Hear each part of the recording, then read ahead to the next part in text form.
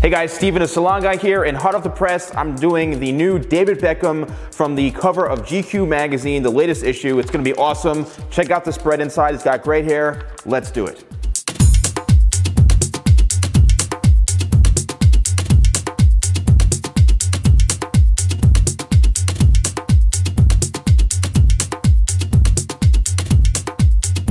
Well guys, here's the finished David Beckham look, and let's break down what we did. So the first thing I did is I established a nape line in the back. This is my length right here, right in the bottom of the neck area.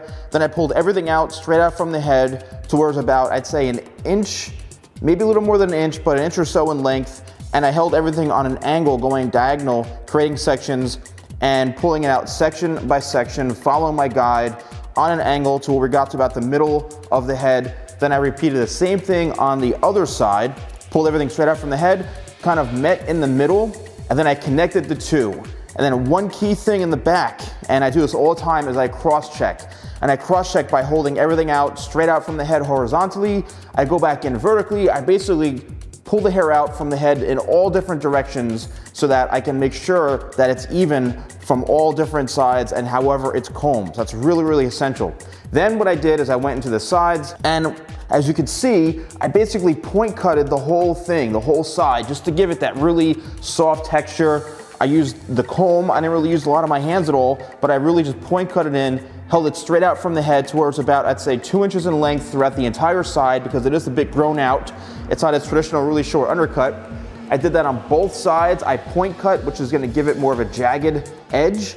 And then I worked it in through the top back, combing it straight out from the head. Again, point cutting to where it's about, I'd say, 3 inches to 3.5 inches, working in towards about 4.5 or so to maybe 5 inches the most in length on top. You don't want to go any really longer than that. And then what I did is I used Tidal Wave to spray it when it was wet in the hair to give it a little bit of volume and some texture.